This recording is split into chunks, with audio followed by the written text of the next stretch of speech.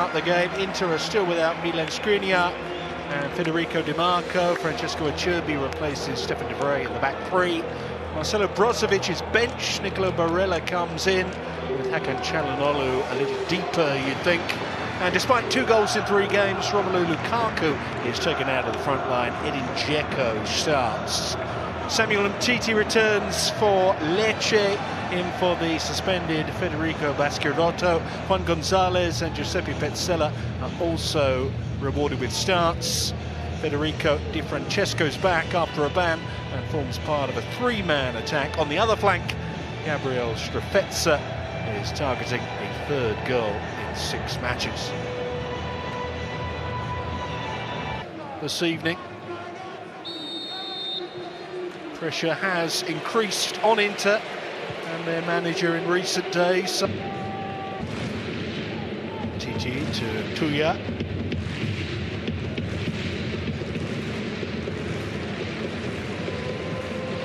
Pass from the central defender. And now he's completely out of position as Gozens races through. Pulls it back to Nicolo Barella. Room for the shots. And it was chucked away very nicely by Henrik Mkhitaryan. Great composure shown by the 2 attacking midfielders. Barella first, and then Mkhitaryan with the finish. And at last the Inter fans have something to celebrate. It's been a slow start, but Lecce were in trouble once Gozens broke their defensive ranks. Wonderful composure from Barella to pick out Mkhitaryan, who in turn picked his spot. Top corner, no chance for Falcone.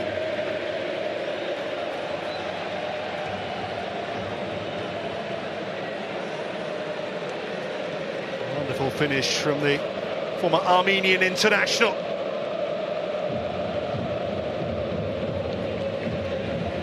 Gives into the lead just before the half-hour mark here. Probably just at the point where he can improve as a coach. I'm sure he loved that.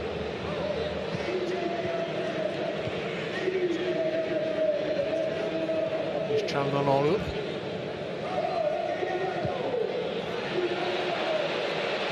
Dumfries. Lautaro Martinez, it's 2. Terrific finish. And Inter now surely heading for 2nd place in the table once again. 5 goals in 6 league games now for Lautaro Martinez. Their new leader, they say. He's leading by example, that's for sure. Right-hand side for Inter once again. The key to all of their best moments.